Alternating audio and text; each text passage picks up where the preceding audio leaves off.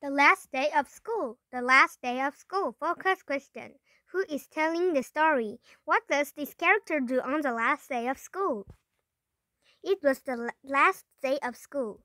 Our desks were clean, and we had our summer reading lists. Mr. Brown stood up. Now is time.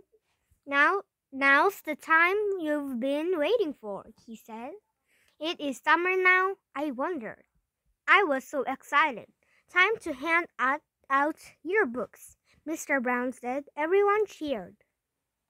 This year I wanted all the third graders to sign my yearbook. I got my class and Mr. Brown to sign it.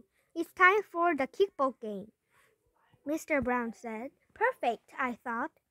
The rest of the third graders can sign my yearbook at the game. The third graders won the game. I got every third grader to sign my yearbook except one. John Morgan had hurt his knee. He was still with the nurse. At the start of the game, he was still with the nurse. At last, Mr. Brown said school was over. We could all go home. I ran to the nurse's office. John was there, looking sad. He had a bag of ice on his knee. Hi, John, I said. He gave me a small smile. Would you sign my yearbook? His smile grew bigger. Yes, but only if you sign mine, he said.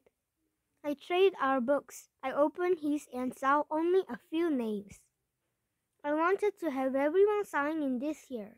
Then I got stuck in here, he said. I looked sad again.